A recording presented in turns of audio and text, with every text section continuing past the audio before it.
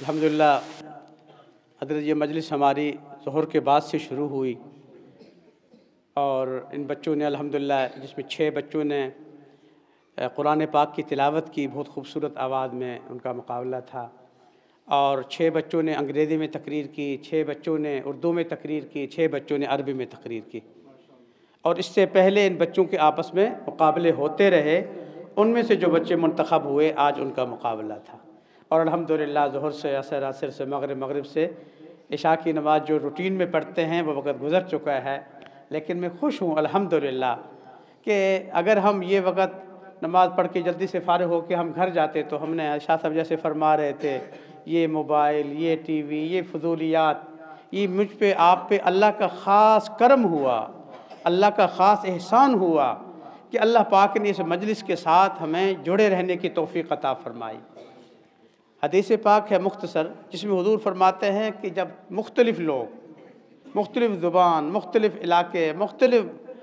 اکٹھے ہو جائیں صرف اور صرف دین کی نسبت سے، قرآن کی نسبت سے، اللہ کی محبت، حضور کی دین کی نسبت سے، تو وہ مجلس برخاست نہیں ہوتی، اس سے پہلے اللہ کی طرف سے ان کی مغفرت کا اعلان ہو جاتا ہے۔ تو یہ وہ مجلس ہے الحمدللہ۔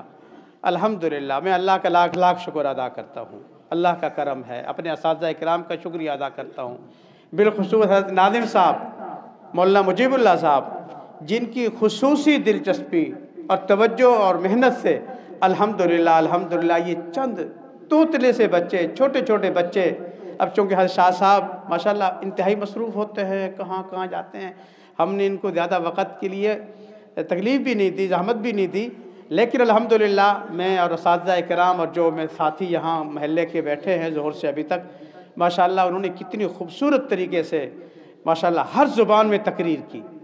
کوئی 6ٹھی کلاس میں ہے، کوئی 5ویں کلاس میں ہے، کوئی حفظ کے بچے تھے، انہوں نے بھی اگر عربی میں اور انگریزی میں ماشاءاللہ تقریریں کی۔ یہ سب اساتذہ اور بالخصوص حضرت ناظم صاحب، مولانا مجیب اللہ صاحب کی محنت ہے۔ اللہ تعالیٰ ان کو اپنے شایان شان جزائے خیر عطا فرمائے۔ میں یہاں صرف اس لیے حاضر ہوا ہوں کہ میں حضرت شاہ صاحب کا شکریہ ادا کروں، اور حضرت شاہ صاحب کا خصوصی طور پہ اس لیے بھی شکریہ کہ خود بھی تشریف لائے اور اپنے ساتھ اپنے برادر کبیر کو بھی ساتھ لے گئے، اور حضرت مولانا عبدالقدوس محمدی صاحب جو ہمارے اس علاقے کے نہیں ملک بھر کے الحمدللہ علماء کرام اور خصوصاً وفاق المدارس اور حضرت شیخ الاسلام مولانا تقی عثمانی صاحب جن کے صدر ہیں، اور پوری دنیا ان سے علم کا فیض اور استفادہ، اور تو اور حرمین شریفین کے ائمہ کرام بھی ان کے سامنے دوزانو ہو کر بیٹھتے ہیں اور حدیث پڑھتے ہیں۔ اللہ تعالیٰ نے ہمارے اس ہونہار عزیز کو، جو میرے شاگردوں کے برابر ہیں، لیکن اللہ تعالیٰ نے ان سے بہت کام لیا، اللہ ان کے علم میں، عمل میں اور ترقی اور برکتیں عطا فرمائے، کہ اس سے بڑھ کر کیا نسبت ہے کہ وفاق المدارس کے ترجمان ہیں۔ وفاق المدارس کے ترجمان کا مطلب شیخ الاسلام کے ترجمان ہیں، مولانا جانتری کے ترجمان ہیں، پاکستان بھر کے علماء کرام مشائخ اعظام کے ترجمان ہیں۔ یہ ان کے لیے بہت بڑی سعادت ہے، اور میرے عزیز ہیں، جہاں بھی بندہ جاتا ہے حضرت شاہ صاحب ہر قسم کے حالات آتے ہیں۔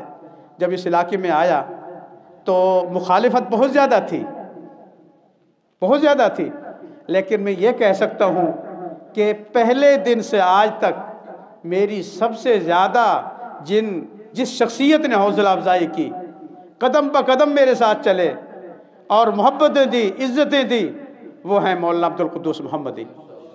اور میں دعا گو ہوں اللہ تعالیٰ ان کو اپنے شایان شان جزائے خیر عطا فرمائے۔ الحمدللہ یہ ہماری مجلس مکمل ہو چکی ہے۔ اب جو ہمارے حضرات تشریف لائے ہیں، علماء کرام بھی تشریف لائے ہیں، قرآء کرام بھی تشریف لائے ہیں، منصفین بھی یہاں موجود ہیں۔ میری آپ سے گزارش ہے جو علماء قاری قرآ حضرات جو منصفین بھی ہیں وہ سب آگے تشریف لے آئیں، جگہ خالی ہے، قاری صاحب آگے آ جائیں، تشریف لائیں، اور حضرات بھی تشریف لائیں، اندر تشریف لے آئیں۔ اب انشاءاللہ انعامات کی تقسیم ہوگی۔